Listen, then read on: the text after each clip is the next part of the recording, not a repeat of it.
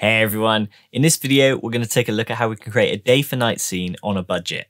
Day for night is not something I've needed to do before, and so I thought I'd give it a try to see what I could achieve with a budget lighting setup. Day for night is a useful way of shooting night scenes when you have a limited budget and don't have enough resources to properly light a shot at night.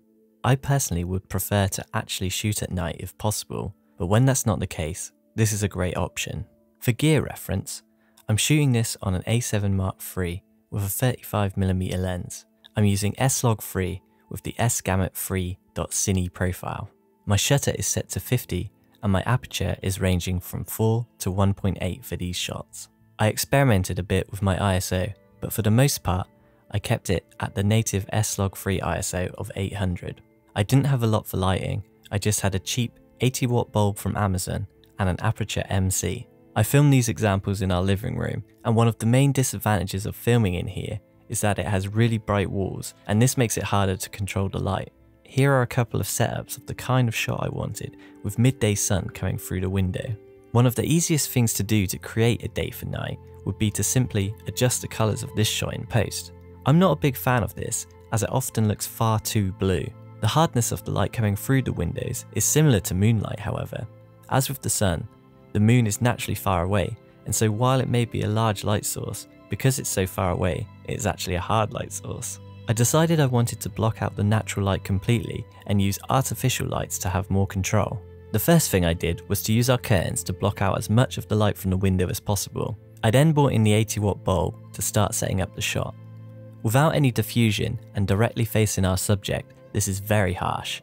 To soften it up a bit, and to try and create some diffused moonlight through clouds, I simply covered up the bulb with a bluish piece of material we had lying around. This isn't perfect, but it works as a makeshift colour temperature blue gel, or CTB. This could be passable as a day for night with a bit of a grade. I then covered up the curtains themselves as they are very pale, and I also closed the door, which was adding some ambient light to the room.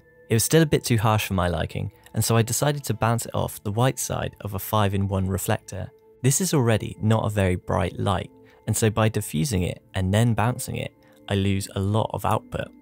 To make up that exposure, I opened up my aperture from f4 to 1.8.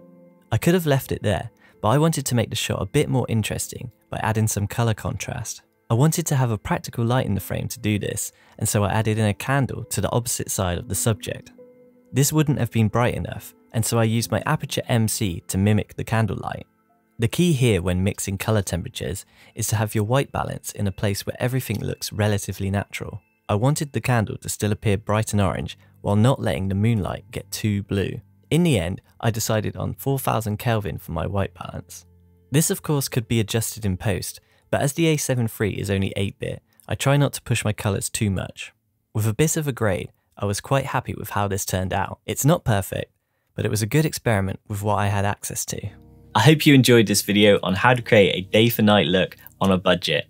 If you want to see more videos like this on cinematography and filmmaking in general, you can subscribe below or by clicking the link on screen.